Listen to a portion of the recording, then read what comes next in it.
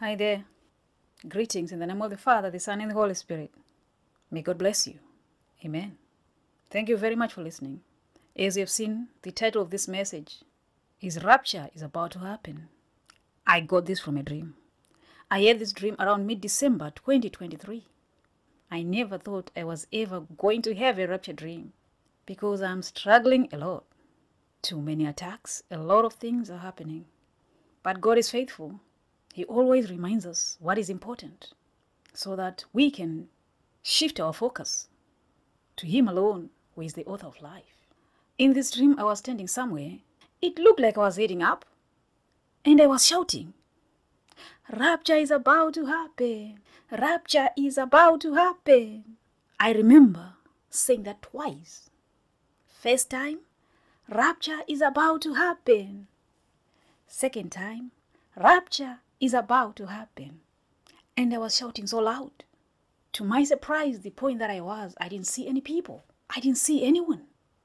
But I was shouting that rapture is about to happen. But the message is this: rapture is about to happen. Since I heard the 666 dream first, what I don't know is this: is the church going to be here until the 666 is made mandatory? The system of buying and selling is made mandatory, or the church is going to leave before they make it mandatory? That I don't know how it's going to happen. All I know is that the whole system of 666, the buying and selling and the identity, everything is in place. As I said before, we are going to overcome this if we are born of spirit. If we are not born of spirit, it's going to be a very, very difficult ride.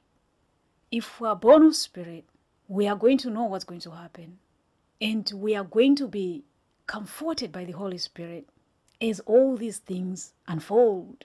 We must pray to be one body in Christ Jesus. Jesus is coming to take a church, a holy church. Those who have washed their robes in the blood of the Lamb. He is coming to take a spotless church. No wrinkles, no spots, no blemish.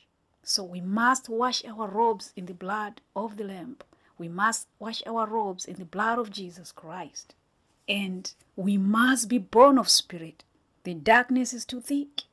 The moment you try to rise up, it's actually swallowing you down. It's pulling you down. It's pushing you down.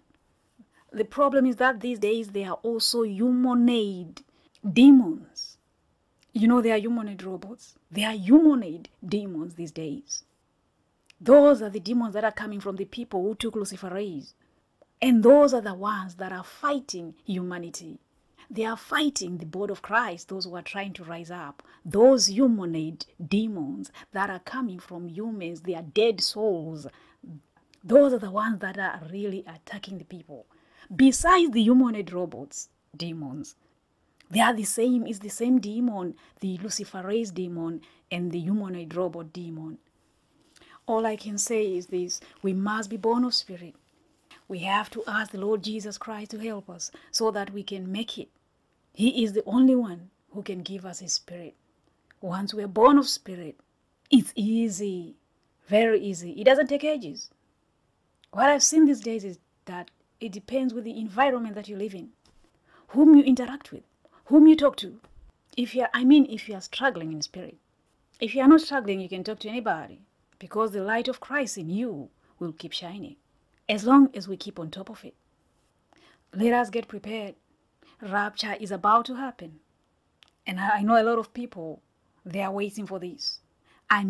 Those, the body of Christ, those who really want to leave this place, those who are tired of what is happening around, those who know that things will not change for the better, they'll get worse. Only Jesus Christ can make us overcome it. So that means we're very close. As I said, I'm not sure. I don't know if the church is going to be here until they make the complete system of 666 mandatory. I don't know. But I pray that it will not happen that way. Let us ask God Almighty to help us to overcome what is coming by the power of His name and by the power of the blood of Jesus, because time is gone. Thank you very much for listening. May God the Father and the Son Jesus Christ and the Holy Spirit give you grace and peace. Goodbye.